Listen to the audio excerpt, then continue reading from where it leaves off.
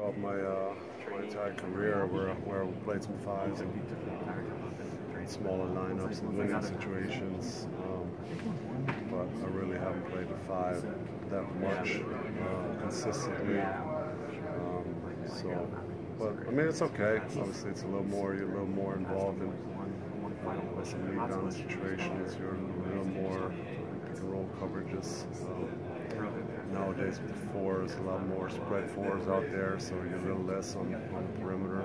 Nice. And you're getting Tyson right. I still think once I'm fully back and healthy, I want to play some four. You know, and occasion today I played with Dwight, who's then the five, and guards the four, but I play the four and then on offense. So I still think there will be some occasion where we're both playing together. We'll just wait and see how it goes.